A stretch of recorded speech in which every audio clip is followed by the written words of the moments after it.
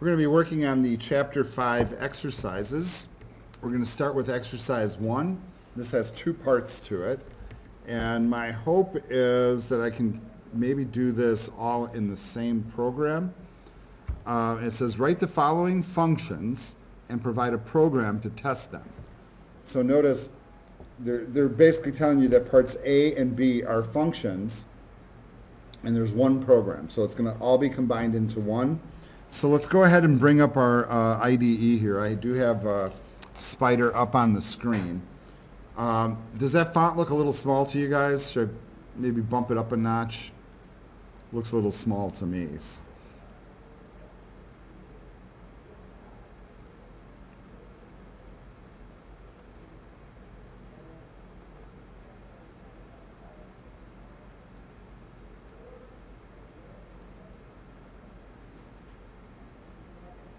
Is that too big or is that all right?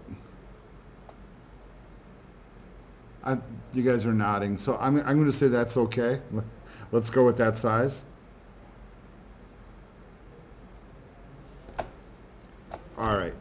I do have an untitled program here that's open, so I'm going to go ahead and do a save as on it.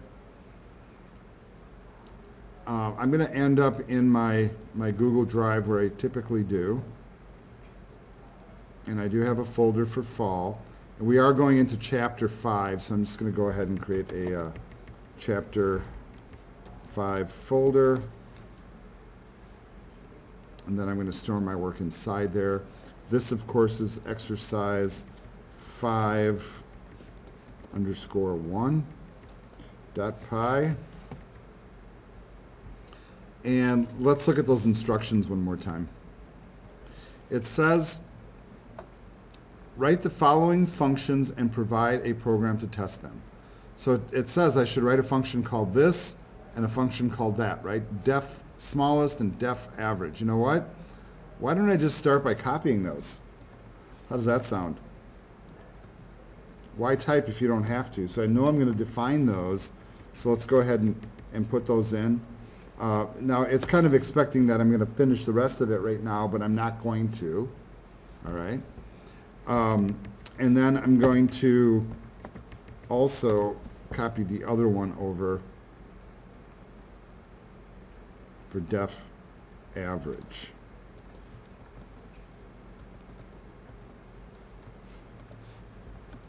Remember that little thing we just did in the lecture? Temporarily, we can just make these into stubs. And I'm just going to return a string on each one until I actually get the logic typed in here. Why not, right? The other thing that I'm going to do that we haven't done quite yet is we are going to start using a main function to do our work. So I'm going to come right up here to the top, and I'm just going to define main, empty parentheses on this, and a semicolon. The job of main will be to run the other parts of the program, right? Now, here's how my brain thinks on this stuff. Notice, in the book, the way they're listing this, write the following functions and provide a program to test them. So this one's going to return the smallest of the arguments. Now, we've already done some code like this where we've, without using one of the built-in functions, where we can figure out what the smallest or largest number is out of a group of numbers. And when you're sending in 3, it's like you compare 2, then you compare the next 2, etc., and then you kind of get the result. And with the other one, we're going to get the average, and the average is pretty easy. You just add them together, divide by the number of them, and return the value, right? So those seem pretty easy to me. And the way that we're going to display the stuff is we're going to print a statement that shows what happened and what the result is. The way that my brain works is I always try to attack the simplest problem first. And when I look at this problem, to me the simplest problem is to do the average first. All right? That's what my brain is telling me.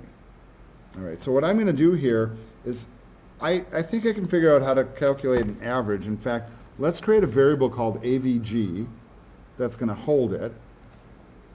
And the way that I would do this is I would take the three values coming in, x, y, and z, right? And just to be on the safe side, I'm putting them in parentheses, and I'll show you why in a second. And I'm just going to add them together.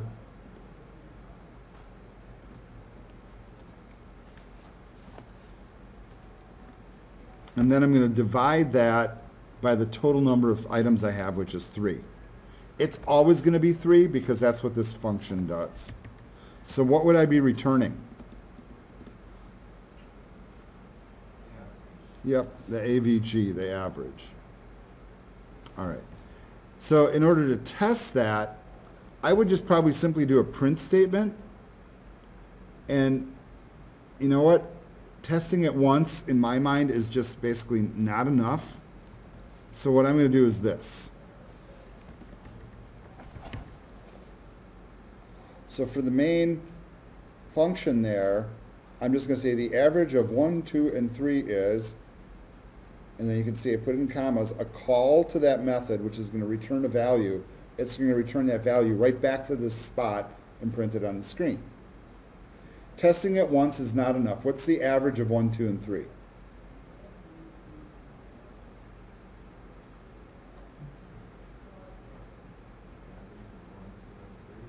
Yeah, what's the average? If I average 1, 2, and 3, what's the average? I add them together. 1 plus 2 plus 3 is, divide by 3 is 2. 2 is right in the middle. That's an easy one, folks. What's the average of 10, 10, and 10? 10? Right, so we kind of know the answers. Let's go ahead and see if it works so far. So what I'm going to do here at the end, in order to test this, I have to call the main method, or the main function. I'm sorry, I always think Java. So I'm calling main at the end, and it will run. All right, let's save this, and let's hit the run button and see what happens down in the console. The average of 1, 2, and 3 is 2. The average of 10, 10, and 10 is 10. Okay, I think we're okay. You guys agree? All right, let's do the smallest, and let's see if we can figure out the logic here. We are going to end up returning something. There's no doubt about that. All right. Here's a simple little bit of logic, and see if you can follow along. If is where I'm going to start, and I'm going to start checking the first two numbers. I'm going to check to see if x is less than or equal to y.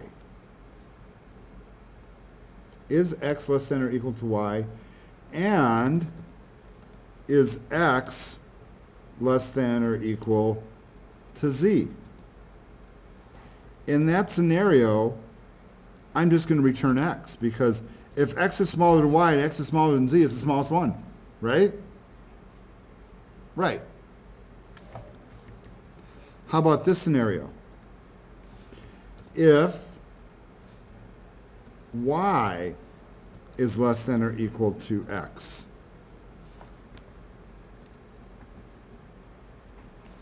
and y is less than or equal to z.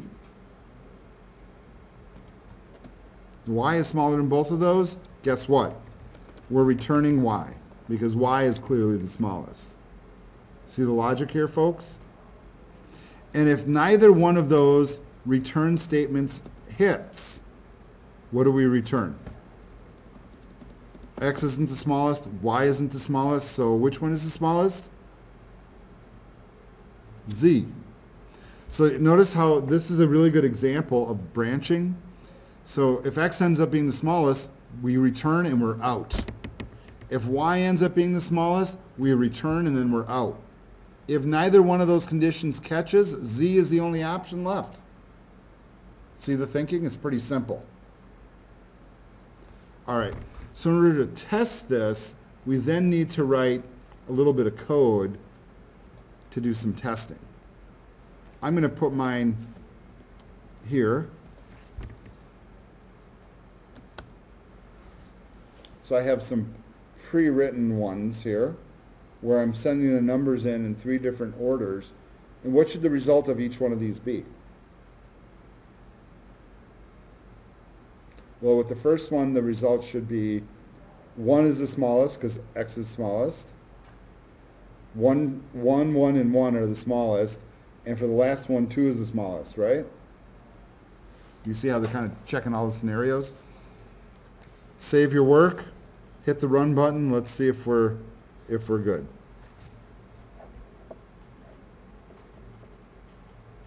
We are, right? We sure are. All right, so that's the first exercise, folks. That's 5.1. Really not too bad. Could have been much more challenging, but it does demonstrate to you a couple of different ways to create functions. Both of these are returning values, and they're sending the values back over to where they're being called from. We're also employing the main function here with a call to it at the bottom. It's a really common technique. All right, let's jump back over to the book and move on to the next exercise. Okay, the next one says, write the following functions and provide a program to test them. So kind of the same scenario. It's one program, but we're building 3 functions into it. And these look like they're just kind of like a ramp up on what we already did. So we have all the same, all different, and sorted. All right, so let's go ahead and start building that. I'm actually going to do a save as on this. You know what, let's do save copy as. And let's call this copy 5.2. That is the next exercise, right? I think. That'd be great if I did an exercise I didn't even assign, right? Yeah, 5.2.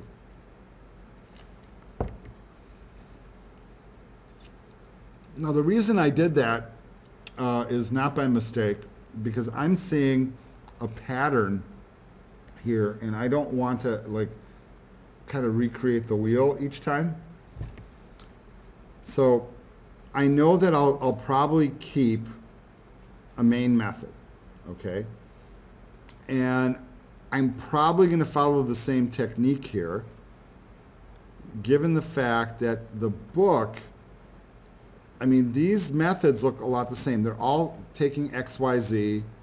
We're checking this time, instead of smallest and average, we're checking all the same, all different, or sorted.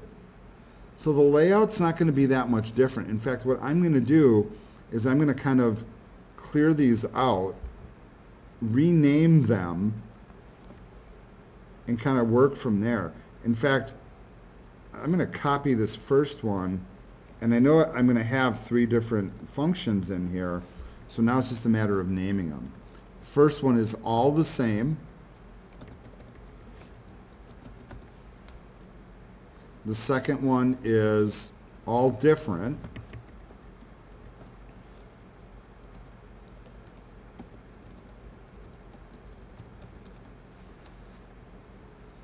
And the third one is sorted.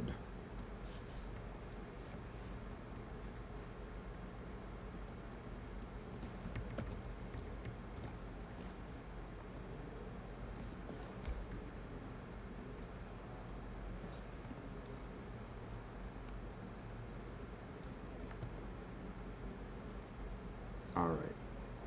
Now let's go ahead and start writing what these might do. How do we check and see if 3 numbers are all the same?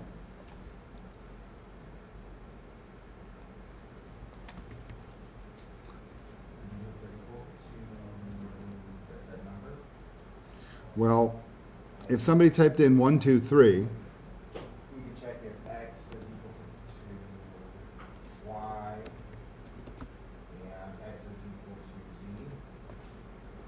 you got it. Right, so if those are all equal, then they're all equal, and we will return, and see, I already have a return statement here, so I can just type it in like this. What will we return? Return. True, maybe?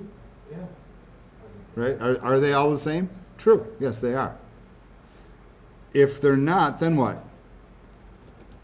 Return false. See how easy that is to write?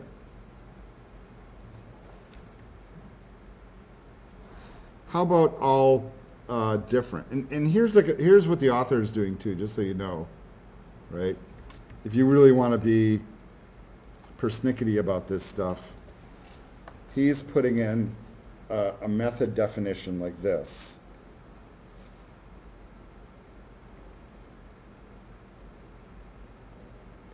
I think for a program this simple, it's a little bit of overkill. For a more complex program, totally appropriate. Just giving you the example so that you have it. All right, so let's do the one that's all different. We could kind of follow this approach, right? Yep, so equal to not equal. Right, very good, very good. So instead of like checking to see if they're equal, we're checking to see if they're not equal. If x is not equal to y, and x is not equal to z, does that cover all the scenarios? No, it doesn't. We're missing one.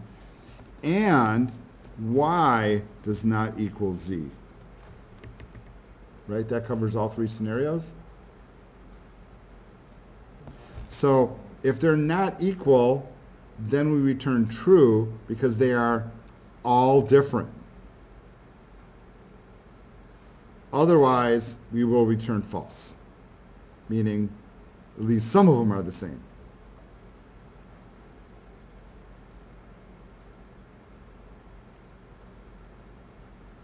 Let's write the final method here.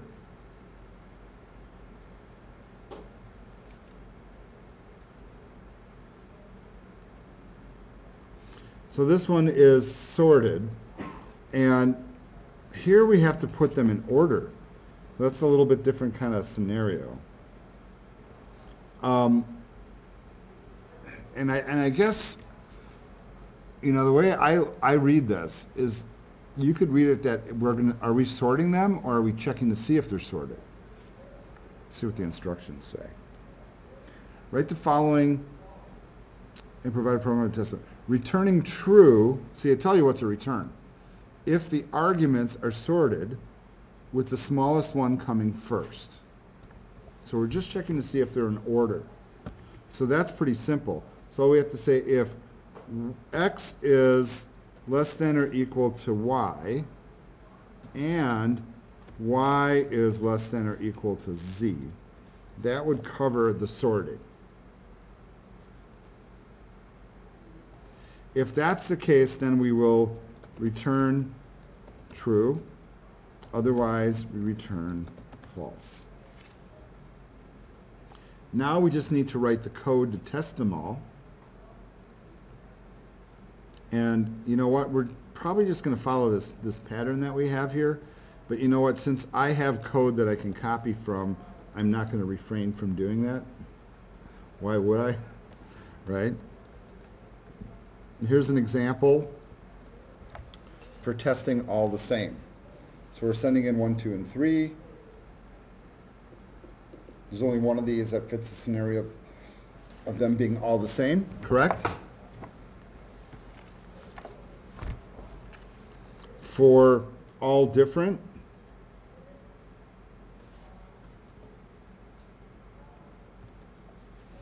do something like that. And then finally, for sorted, we can do something like this. And the point here is that the output message is showing us what's going in to each function, and as it's coming back, we then see if it's calculating everything correctly. I'm going to go ahead and run this, and I know you guys are busily copying code, and I'm not trying to rush you, but I'm going to create a little more space here in my console. Make sure my stuff is saved. And I'm not sure if I might need to give it a little more breathing room here. Let's go ahead and run.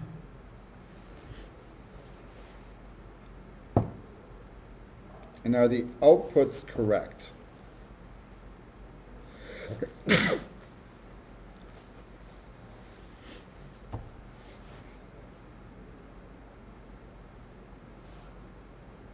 Looks like they're all correct to me.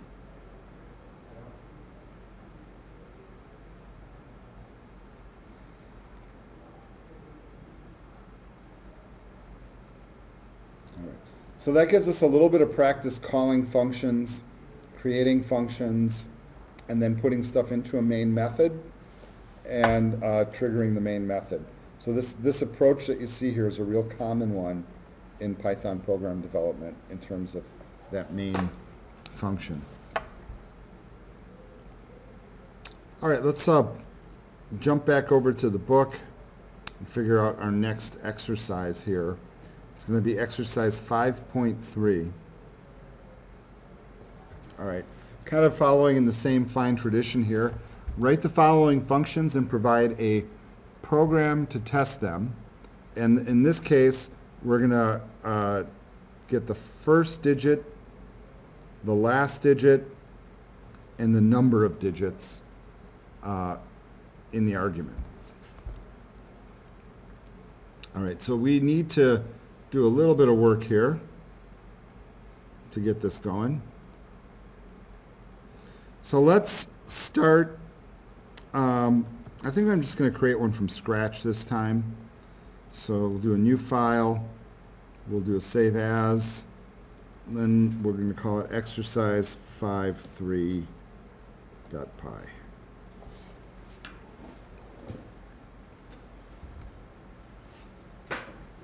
All right. Now we have a little bit of work to do. We have 3 different functions that we need to create. And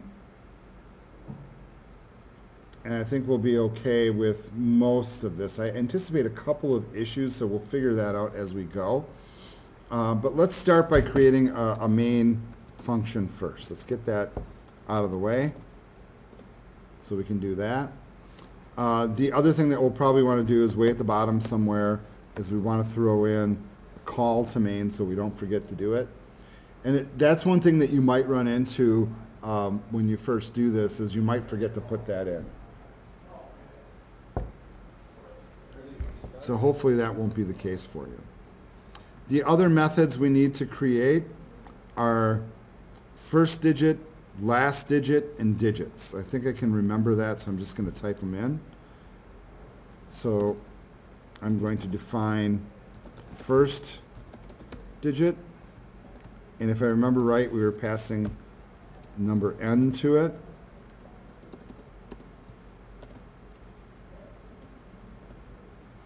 We'll create another one called last digit.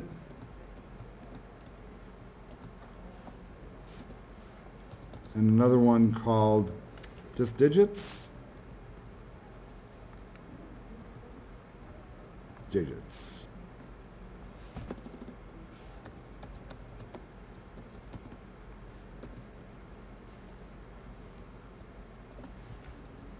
All right, now we can start building each one of these.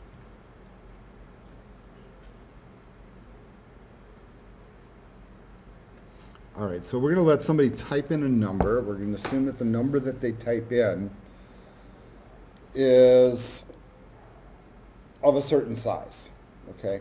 And actually, they're not asking us to get the input from the user at all at this point. They're just asking us to test some numbers. So we're going to figure out one to test. All right, so if we feed a number in, we need to look at the first digit. How do we do that? Well, the first thing I would do is I would read that number in to a variable. And what I'm going to do is I'm actually going to create one called string, because it just makes sense to me to do it that way. And I'm going to convert whatever that number is into a string, because in order to pick out individual characters in a number, we have to first convert it to characters, which is why we put it inside the string method. It converts it into a string. So we're going to take that number, convert it into a string, and then store it in string. From there, we just basically need to look at position 0 of the string, which we do with this syntax, right? But then we also, because we want to put it back up on the screen as a number, I'm going to create a variable to hold that. I'm going to call it first, and I'm going to convert that string back to an int. Okay, so do I really have to do the conversion? I mean, I'll argue that, no, you kind of don't have to, because you can print it either way. But to me, it seems a little cleaner to do it like this. So that's how I would do first digit. I would grab it, convert it to a string.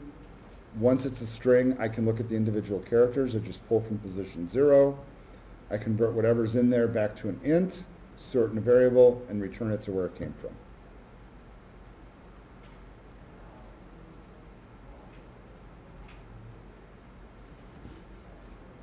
All right. Let me show you another really crafty little thing to do. How do we figure out the last digit of a number? Well, I could use the same technique that I just did, right? I could convert it to a string, then I could look at its length, and then subtract 1 from the length and pull the last character from the last array position. That's one way to do it. Let me show you a more clever way with numbers. If I take a number, and the number that the author always uses is 1729, right? If I divide that by 10, what's the answer? It's pretty simple. You just get rid of the last digit. That's divide by 10. If I mod this by 10, which is I'm looking for the remainder, what's the answer? 9. Isn't that a clever way to do it? That is a really clever way to do it. I love it. All right. So the answer is really as simple as this. You can just do a straight up return and just say n mod 10. That will give you the last digit regardless of whatever base 10 number you throw at it. Isn't that just awesome? I think it's awesome. That's assuming an integer. I always love it when you get like super simplistic. Isn't this an indented block? See, it's giving me an error message.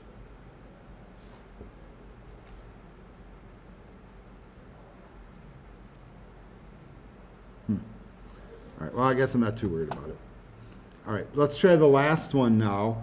With the last one, we're just going to count the number of digits. Well, how about we first convert that to a string so we can, because if it's a string, we can actually count them. Right? Right. And then how do I get a count?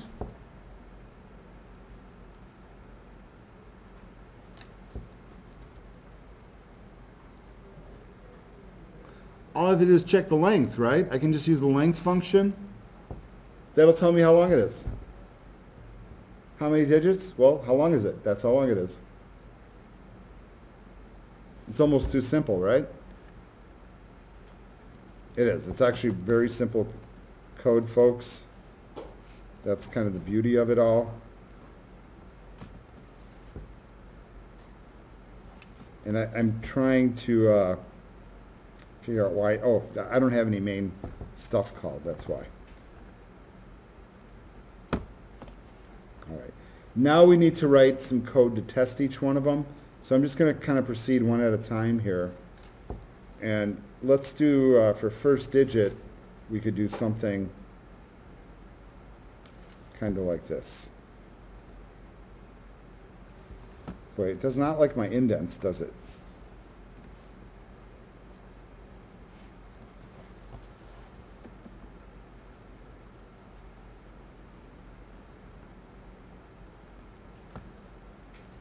I wonder if other IDEs handle this a little more elegantly. Those of you that are Visual Studio users, you should know that Visual Studio's got Python as an option as well.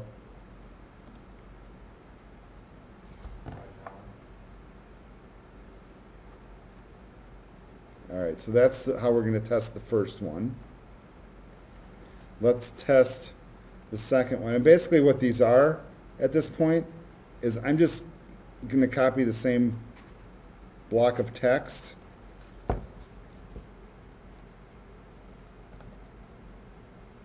twice, and then I'm just changing it, right?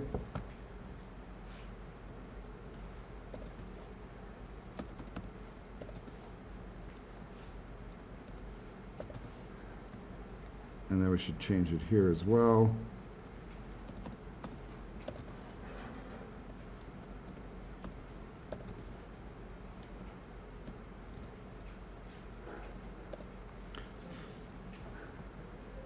And the last one is called digits.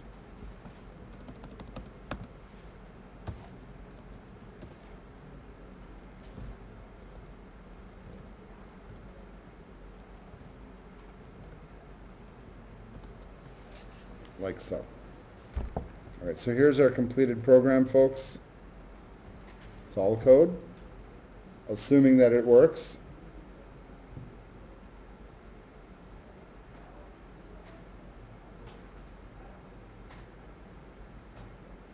Now, I'm also looking at the author's solution on my second screen, and he's got a couple, well, one extra little thing in here, and I'm curious as to why he did it, so we're going to find out if this generates something other than what I expect.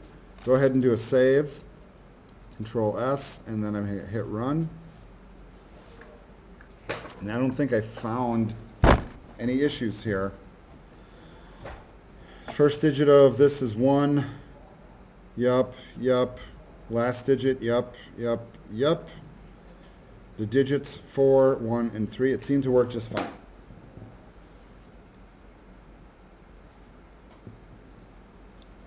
That's exercise 5.3.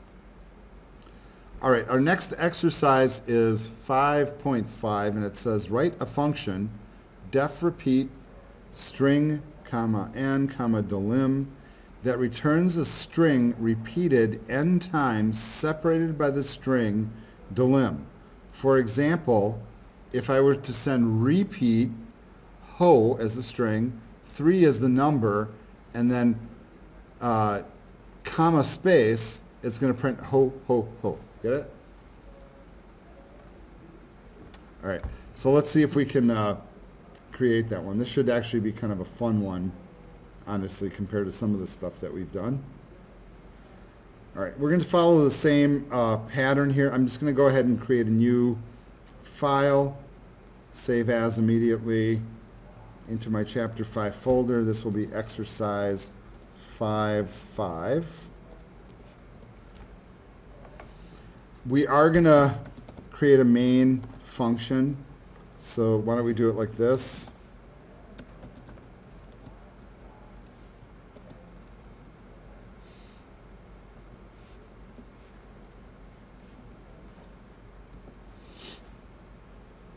All right. So they want us to write a method called repeat. So let's just go ahead and do that. So let's define it, a repeat. And then they want us to pass into it string, n, and delim. All right.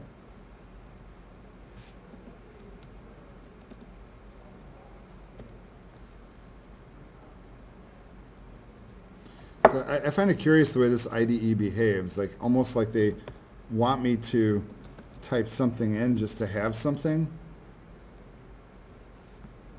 Yeah, see, you almost kind of have to force it to do its indenting. All right. So in order for this to now do what it needs to do, I want to take that string that's coming in, and I don't necessarily want to change it, but then again, what I'm going to output is going to be, in essence, what's in it. And so I'm thinking I need like a secondary placeholder for something. So that string, I'm just going to take it right away, and I'm going to put it into, I don't know, the author calls it this, and I'm trying to figure out why. Retval, okay, it doesn't mean anything to me, but I'm going with it. So I'm going to store the string there, maybe return value. Okay, that's probably what it is. All right, and then what he does is he sets up a loop, and he does this. He goes, for I in range 1, comma, n. How many times do you want this to repeat is really what this is. The n is how many times. every time we do that, we are going to take the string that we've built so far, add to it the string again, plus the delimiter,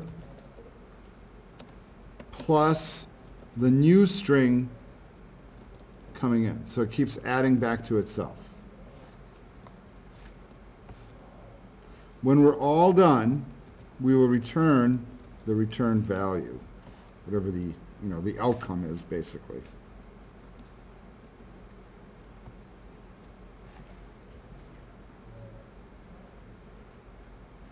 Now, in order to get this to work, we are asking the user, I think it said, to write a function that returns a string repeated blah, blah, blah, blah, blah, for example. All right. Now, one part that I'm kind of reading into this a little bit, frankly, is that I'm not really sure how you're going to do this without allowing the user to input some information.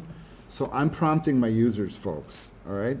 So I'm going to say input string equals input, and I'm going to say enter a string, like so.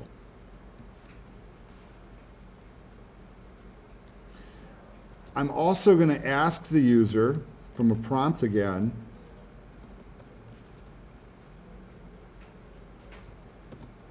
how many times or how many repetitions is maybe a better way to say it.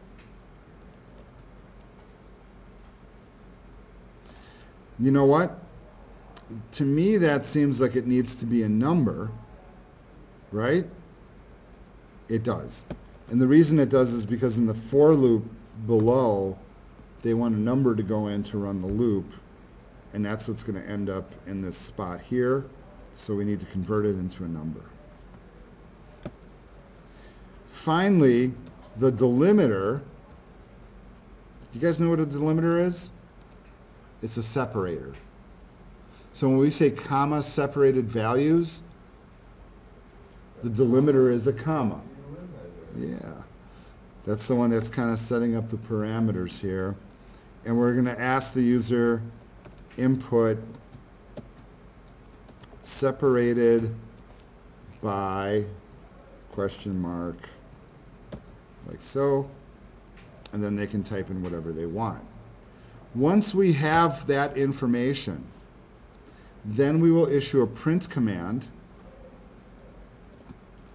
calling on the repeat method or function, and we're going to throw at it input string, what we want to repeat, how many times it will repeat, and whatever the separator is for it, just like that.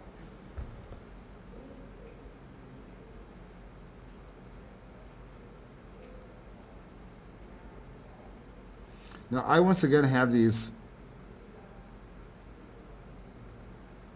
yeah, you got to spell these things right. There we go.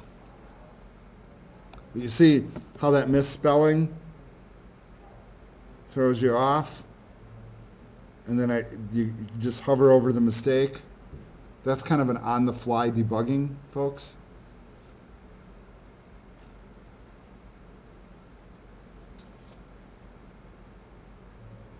And hopefully they go away.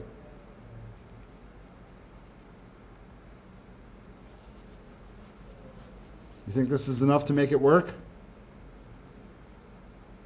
It sure is. Let's give it a shot. Let's hit the run button. Enter a string. Wow. How many repetitions? 5 seems good. Separated by, I don't know, how about an ampersand? Oh, better yet.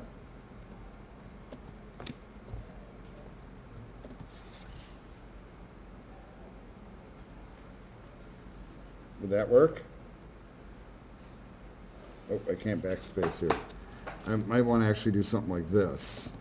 Because I got to actually send a string in. I can't just send a character. And now I'm looking at, wow. We'll see how this works.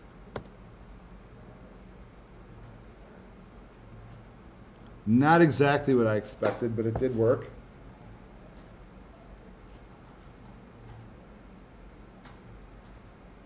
Not exactly what I expected. So therefore, not very good.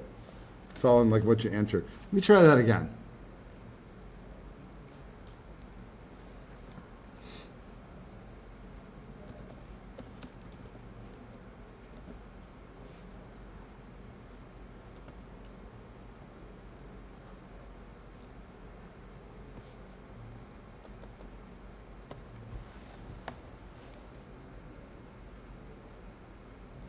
Seems to be working okay. All right, last exercise for us is 5.7, and this one is write a function, def count words with a string thrown in, that returns a count of all words in the string. It's confusing. Words are separated by spaces. For example, count words, Mary had a little lamb, should return 5. All right, let's see if we can build that.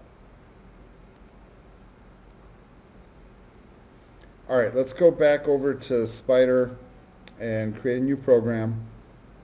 Do a save as. This is 5.7.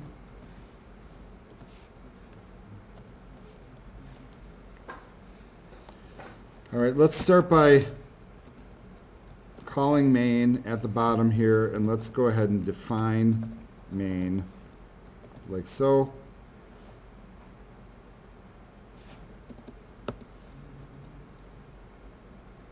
I'm curious as to how this auto indents. I'm still not comfortable with it, frankly. All right, and it's going to be called def count words string. Let's just copy that in verbatim and get our colon in there. All right. So I guess the first thing that we need to do is to make sure if somebody is typing in a string, so we're going to get this from the keyboard. You know what? That kind of answers my first question. So first thing I'm going to do in my main method is I'm going to get that input string again, just like we did in the last program, and I'm just going to say input, enter a string. Like so. All right, but if I'm getting a string from the keyboard, the one thing I might want to do is I might want to make sure that it's what I call sanitized. So you can do this special little method, and I think they mentioned it in one of the previous chapters, called strip. And when we work in Java, we use one called trim that does basically the same thing. That removes any leading or trailing spaces from the code, or from what the user entered. So if the user accidentally hit space and then typed their name in, or as a lot of people do because they're in this habit of like typing, every time they type a word, they hit space at the end, right? It's not a bad idea to run a little method like this to clean that stuff out. Leading or trailing spaces, and those are removed by doing that. So once we have that going, let's make sure that they're not typing in a blank string, right? Because what if they just press enter, right? So let's handle that scenario right away. Let's say if string equal empty quotes, then we will return 0. And notice how I just did that all in one line. Why? Because I can. Right? It makes for really nice, concise code. I love it.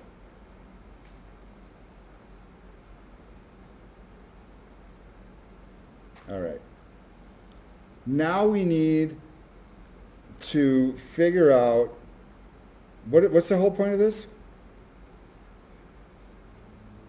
we're counting the number of words in a string.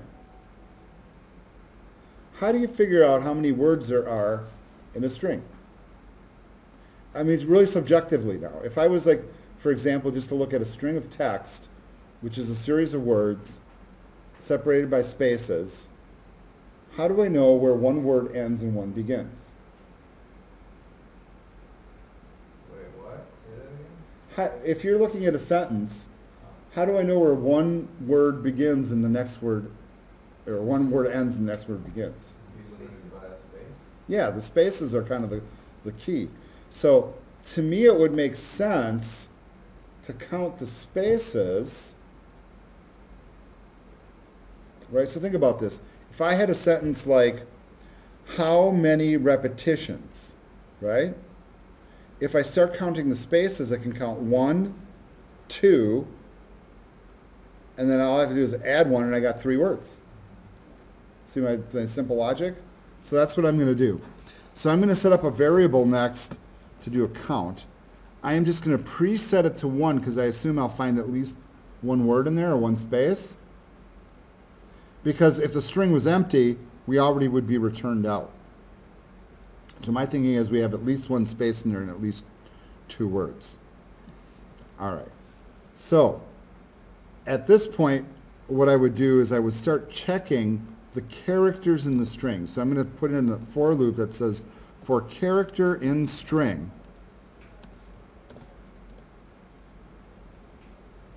if the character is equivalent to a space, so I'm actually typing in a space inside of double quotes, then the count will be increased by 1.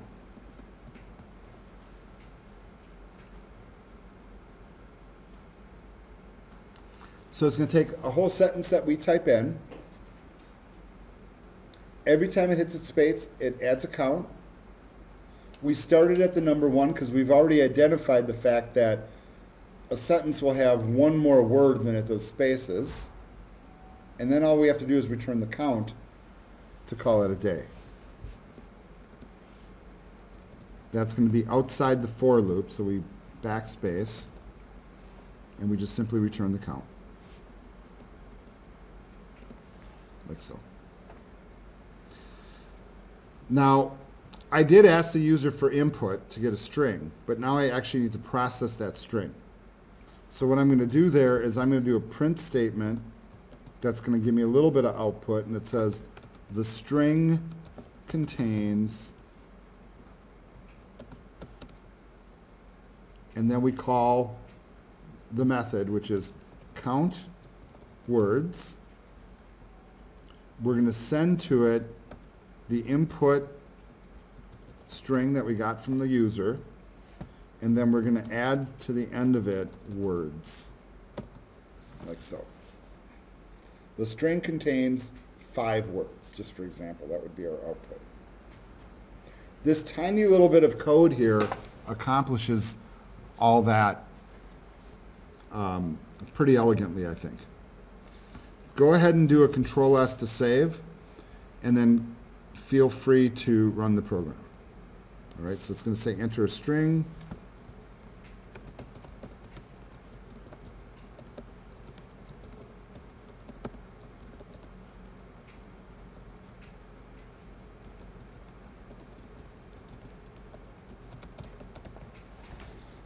All right, how many words I got there? Hickory dickory dock, the mouse ran up the clock. So it's 5, is that 9 words? Okay, I'm going to press enter. Yay, 9 words. Pretty amazing.